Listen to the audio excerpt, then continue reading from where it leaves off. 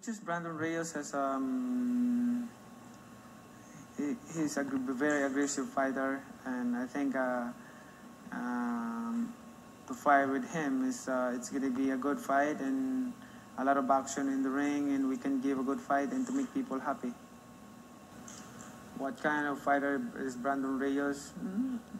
He's a boxer, and he's he has a left and right hand. He's doing that, but